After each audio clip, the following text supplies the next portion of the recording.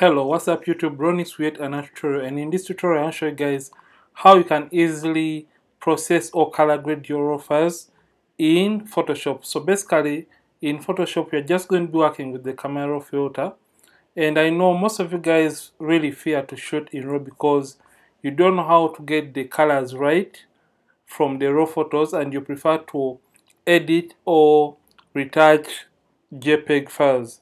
Usually there is that kind of limitation when it comes to editing JPEG files because you tend to lose out on the nice and valuable colors and information that is embedded in your photos rather. So if at all you always want to shoot raw but you don't know how to color grade your raw files or how to edit your raw files, this is a tutorial for you.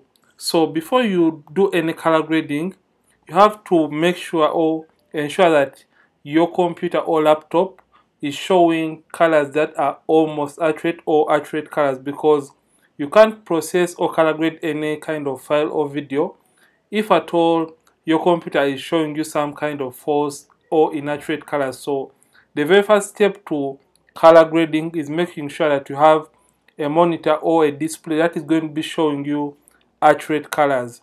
So when you note that that is okay for you, or if at all you calibrated your monitor and maybe you're used to your computer and you know the colors right, you can then proceed and watch this tutorial. So let me just give you guys a moment to hit the like button on this very video so that YouTube can push it to more people out there. And when you're done, let's just kick in and we start learning about the major emphasis for this tutorial.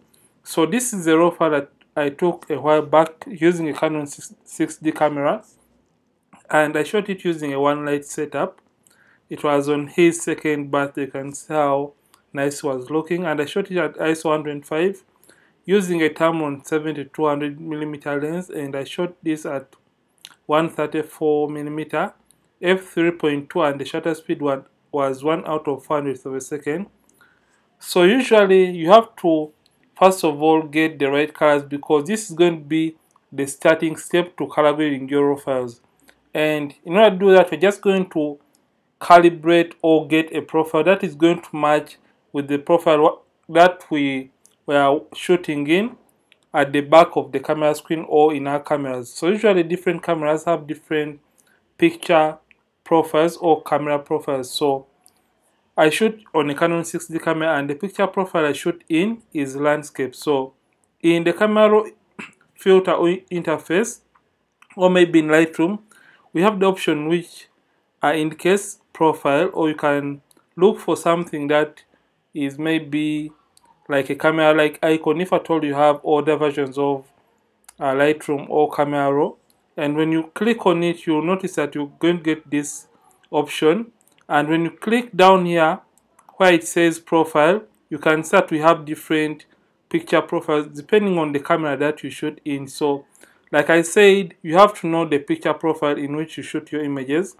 And personally, I shoot in Adobe Landscape. So when I click on Landscape, it is going to give me a starting point on this particular image, and you can notice that the image is now looking a little bit more vibrant, and we have a more popping kind of image right now.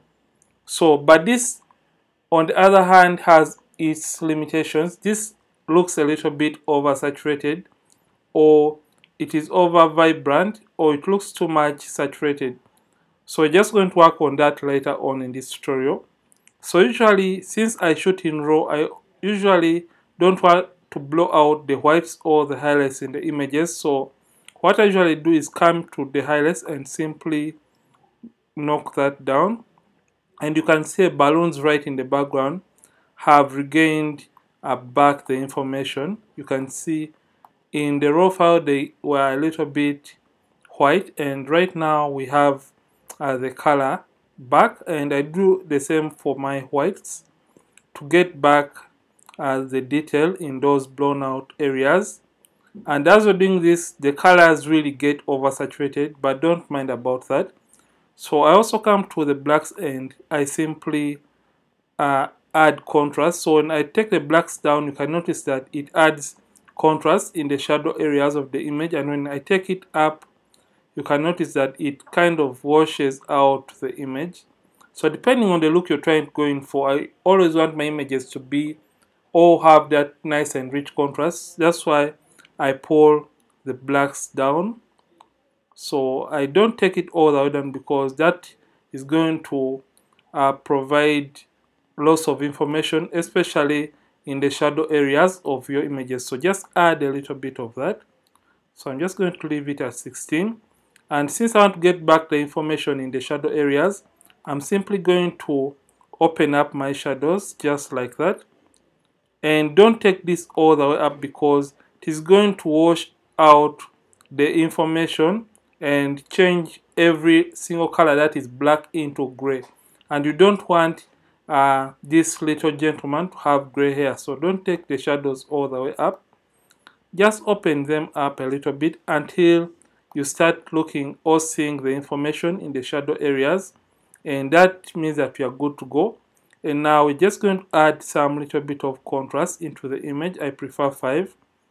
And right now, let's see the before and after for this image. This is the before and after, before, after. So it is almost close to how we'll be looking at the image at the back of the camera screen, or those that prefer to edit raw files. But we have started color grading a raw file, and it is close to what you would get if at all you're working with a JPEG file. But the advantage right now is you get back the information in most of these areas that were blown out in the image. For example, if at all you shoot maybe weddings and you have blown out the details in the gown, you can recover them if at all you shoot in a raw most of the times, if at all you don't lose out completely on those details.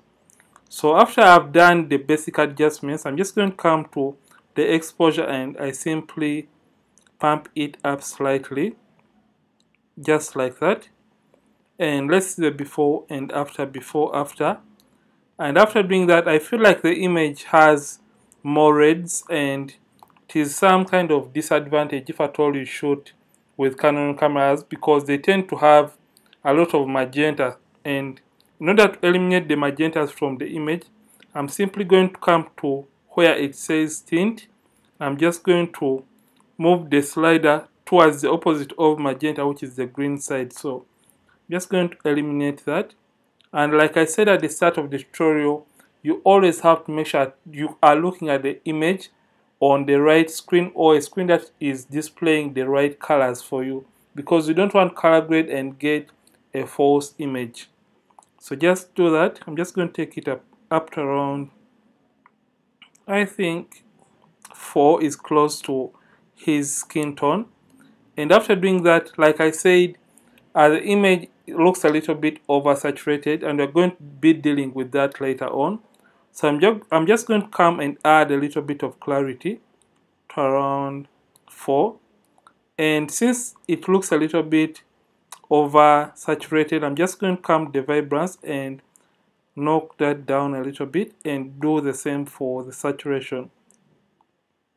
And right now, this is how I was looking at the image at the back of my camera screen. So remember, landscape usually has oversaturated colors. That's why you have to come and check on these options or reduce on the amount of those colors in your images. So let's see the overall before and after for the processing of the raw file of this particular image. So this was the image as a raw file, and this is as after, before, after. You can go ahead and play around with other colors in the image if at all you want to under the HSL panel, and you can play around with these colors or maybe the hues and play around with it. But if at all it is a work for a client, you don't have to mess out on these colors because they are going to complain anyway, because most of them tend to love the colors in the natural way possible. So always make sure to remain within the natural form or the colors of the images. And after you have been able to color grade your images, the next thing is you want to work with enough detail after you have been able to process your raw files, maybe in Lightroom or Camera Raw.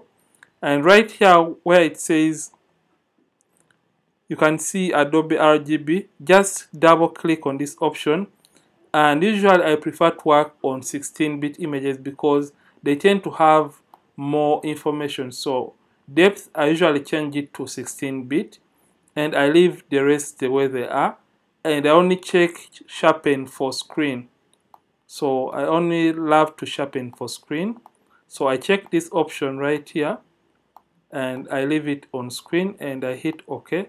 So when I open this image into Photoshop to do the skin retouching, it is going to automatically open up as a 16-bit image. So this is basically how you can easily color grade your images for those that shoot in RAW. And if at all you have found this really helpful, don't forget to like this video, and don't forget to subscribe this channel if at all you have been watching from this channel for the very first time. Ronix from Ronix Photography. Thank you for watching, and see you in yet more tutorials, and don't forget to keep practicing and keep creating.